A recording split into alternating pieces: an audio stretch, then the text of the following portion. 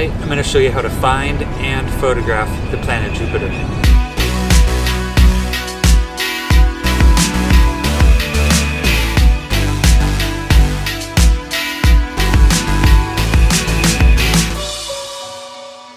Jupiter reached opposition on July 14th, which means it was at its closest approach to the Earth for the year. It'll appear to be 68% bigger and 1.2 magnitudes brighter in the night sky. I'm here at Harbor Island tonight to try and time-lapse Jupiter rising above the San Diego skyline. I've never tried to line up a planet with anything, so it'll be interesting to see what happens. Viewers here in the Northern Hemisphere will have a great opportunity to photograph Jupiter in the coming weeks, and if you have a decent telephoto lens, you might even be able to capture a couple of its moons in frame. My favorite app to quickly find Jupiter is Sky Guide.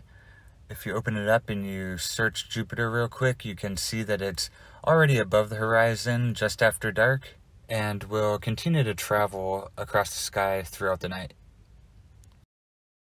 Opening the Planet Pro app, I can place a couple of pins, one for my subject and one for my location. I then jump into viewfinder mode and can see the planet should begin to enter frame just after 8:30 p.m. and only take a couple of minutes to pass above the buildings. You won't need a fancy camera or big telescope to photograph Jupiter. Something as simple as a 70-200 at 200 millimeters is more than enough. I prefer the Sigma 150-600 lens with a 2x extender, so I get a nice shot at 1200 millimeters. I recommend using a higher ISO while keeping your aperture as low as the lens will allow. You definitely want to try to let as much light in and keep a shorter shutter speed to prevent any type of trailing in the planet or its moons. Jupiter's just leaving the frame and I'm finishing the time-lapse. My alignment was slightly off. I was hoping it would rise from behind the Advanced Etiquette building, but it ended up being just to the left of it, which still made for a really nice shot. I also managed to get it above the Bayside building a couple minutes after. Let's watch those clips now.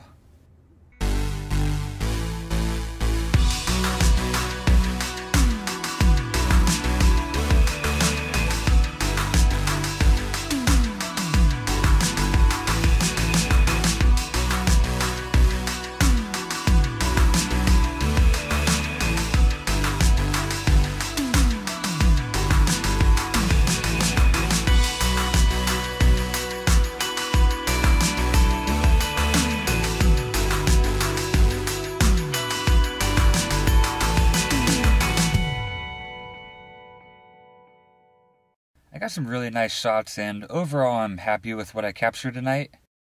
While the time-lapse was rolling, I went to the skyandtelescope.org website and found the Jupiter observation chart so I could correctly identify the moons. I was only able to get 3 of its moons in frame. Ganymede, Callisto, and Europa were all shining bright tonight. A couple nights ago, I shot a quick time-lapse and was really excited to see 4 of the moons in frame, including Io. I'll leave a link to the website in the description so you can also correctly identify which moons you capture. Alright, I just finished shooting Jupiter, and now the waning moon is rising behind downtown. I'm going to try to capture a quick time-lapse before I call it a night.